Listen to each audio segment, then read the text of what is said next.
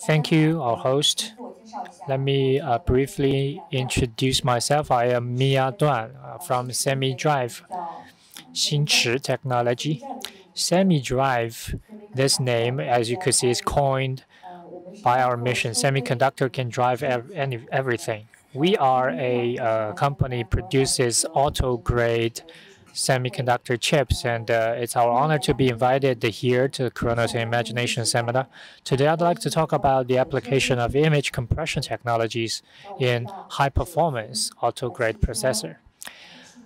Cell phones, automotives, digitalizations, and metaverse are the keywords now. And as the virtual world having the boundary with the real world getting blurred, many of those digitalized scenarios requires better graphic performances and a better compression, and the GPU would play a more important role.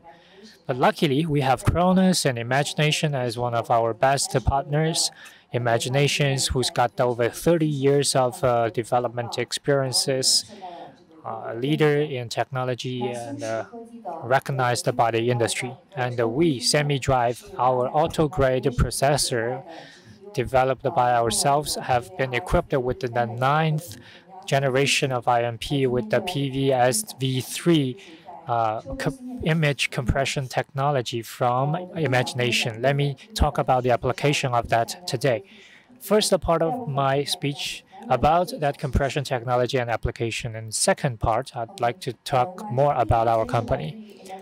Well, the first slide here, you can see I quote from Imagination, the PVRIC V3 lossless common case.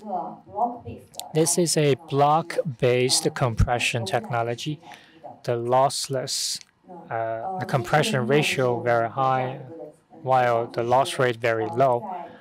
And for us, in video, graphic, and display, they use the uniform compression, very high efficiency, 50%, which improves memory access efficiency and reduces power consumption. The DPU can directly read the compressed frame buffer and can directly decompress it online while displaying and without additional memory consumption.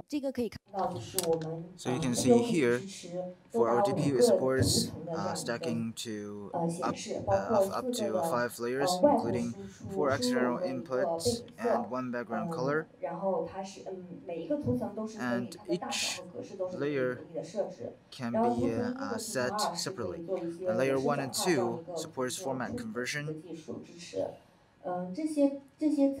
So for those layers, during the display, they can directly get synthesized without 3D GPU or 2D GPU participation. So it doesn't need extra memory read and write. So the efficiency is really high, the latency is pretty low. And then for Semi-Drive on Android and Linux, we support DPU multi-layer synthesis so that we can improve the Android and Linux performance. And this is also from a sharing of magician. And since we are doing the automotive chips, and this is the comparison. Then let me introduce to you about the application on Semi-Drive products. So on the left side, that's released during the Shanghai Auto Show, the cockpit SoC X9U. It supports 10 displays.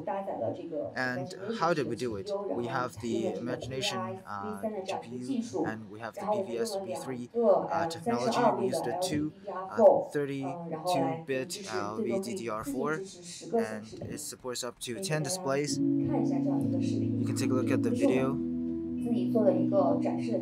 And this is our demo in Shanghai Auto Show. And when released, a lot of OEMs are interested, and a lot of them are using this chip to design their cockpit products. For example, we have the HUD, we have the panel, and also the entertainment screen, all powered by the one chip. On the right side, that is the architecture of the chip. So X9U cockpit, e-cockpit, it has 100